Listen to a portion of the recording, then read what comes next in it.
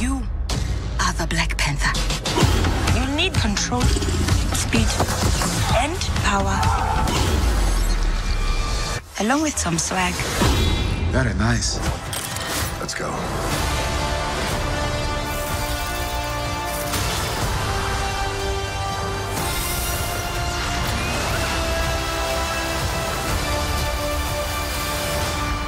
The Avengers are suiting up for their next mission. But until the summer arrives, there's a whole new Marvel movie headed your way. Don't miss Marvel Studios' Black Panther, coming soon to a theater near you. And if it's not near you, then get in a car, plane, bus, train, bike, skateboard, run, and get your butt to the movie. Yeah, man.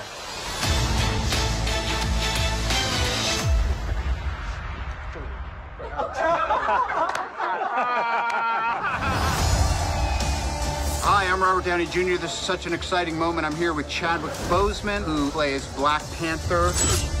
I got questions. Yeah. All right. For anybody who didn't see Civil War, everybody get down!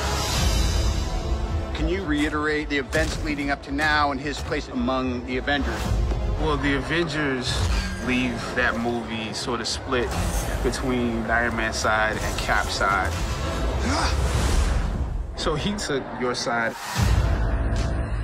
Wakanda being this almost mystic locale, can you tell us what is so special about his home country? We are home. Part of it is that it's a mystery. It has a lot of natural resources, one of those being vibranium. How much more are you hiding? Which you have a lot of. Yeah, I got a little. What's the vibranium for? Damage report? That's comprehensive. I've never played a king before, so I'm just wondering, how do you prepare for that? You watch people like yourself. I was hoping you'd say that. You get to decide what kind of king you are going to be. What I've seen, and I'll just say it right here, you're the right man for the job. Oh, man. I cannot wait to see this.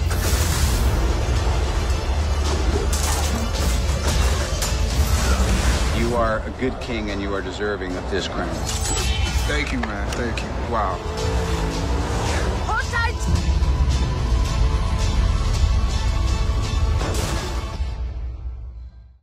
Hey everybody, so we got some new Black Panther to talk about. It's dropping this week, but because Avengers is coming right after it, they're doing full-blown crossover. So some of you may have forgotten that he was actually Team Iron Man during Civil War. Although the funny thing about that is that teaming up with Iron Man was nowhere on his to-do list. He just wanted Winter Soldier, and Iron Man had already assembled his team to take him in. Captain America had his team, so it was really just born out of convenience. I'm sure he knows all about Tony Stark. He probably has a certain level of respect for him as a technologist, but I don't think he trusts him that much, especially because of his history as a weapons dealer. And way before that, Howard Stark had some experience with vibranium, so Black Panther's family probably was aware of what was going on in the United States with the Super Soldier program, especially with Red Skull, the Red Room, everything that was going on in the world in the MCU going back to that first Captain America movie. Because currently, that's the earliest we've been to in the timeline, if you don't count the prehistory from the Thor movies, because you get that big backstory with Hela's character that goes way back thousands of years before any of the Avengers were ever born. So no spoilers for Black Panther, no worries, we'll do those videos later this week after everybody has a chance to see the movie, but the movie itself does do a good job of placing it in the history of the Marvel Cinematic Universe, like what was happening when all this other stuff was going on during the events of Captain America. So while the movie is very specific to the history of the Black Panther character, you can't tell that without telling the history of the Marvel Cinematic Universe in certain ways. So if you've been watching all the Marvel movies, just keep your ears and your eyes peeled for Easter eggs like that when they talk about things, and think about the timeline. Remember, Captain America, back during World War II era, the rest of the timeline really picks up with the death of Tony Stark's parents at the hands of Winter Soldier, and then all the stuff up through the Cold War and Ant-Man the early 90s, obviously Captain Marvel takes place during the 90s. So really from about 1940, then you take a couple jumps, and then that's really where most of the storytelling happens. But this promo is actually a good taste of what the promos for Infinity War are going to be like. They did the same thing for Civil War, where they tried to do the Deadpool thing of doing promos that weren't really promos, like stuff without giving away a whole bunch of footage. Of every man, woman, and child in this country.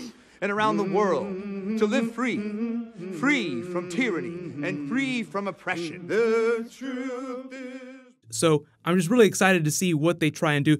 Here's that Black Panther clip that they released where he talks about Easter eggs specific to his character in the Phase 1 and Phase 2 movies before we ever knew that there was going to be a Black Panther movie. My character comes from a place called Wakanda. While that name may not be familiar, it's actually connected to the Avengers universe in ways you never knew. In fact, it might be the most talked about out of any other Marvel movie. You don't believe me? Let's travel back all the way to 2010 with Iron Man 2. At the end of Iron Man 2, we see Nick Fury and Tony Stark talking. Now take a closer look at the map behind them. There's a few locations highlighted, including Wakanda, where I'm from. Moving on in Captain America, the first Avenger, we discover his shield is made of vibranium. That's the rarest metal on Earth. What's important about vibranium? It's made in only one place. Where? Wakanda. Now, the first time Wakanda is mentioned happens to be in Avengers Age of Ultron, thanks to my boy Bruce. Wakanda, Wakanda. Really?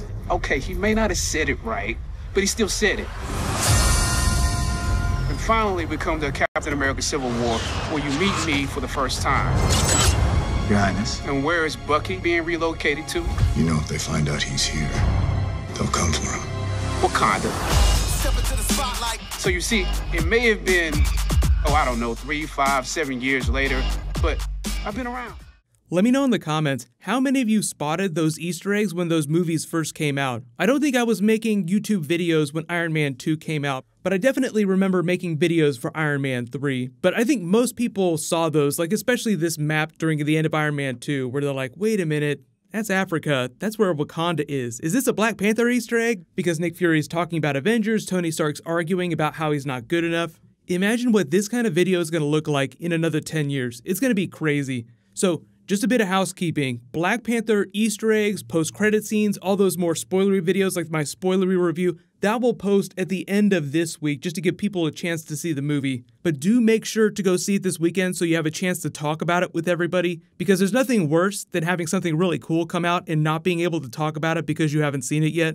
There is a new round of that Infinity Gauntlet giveaway. All you have to do to enter is be a subscriber and leave a comment on the video. I'll name a winner when I post a new Marvel video. I have a new Thor video that I'll post tomorrow. So click here for brand new Avengers and click here for that brand new Deadpool video. Thank you so much for watching. Everybody stay awesome. I'll see you guys tonight.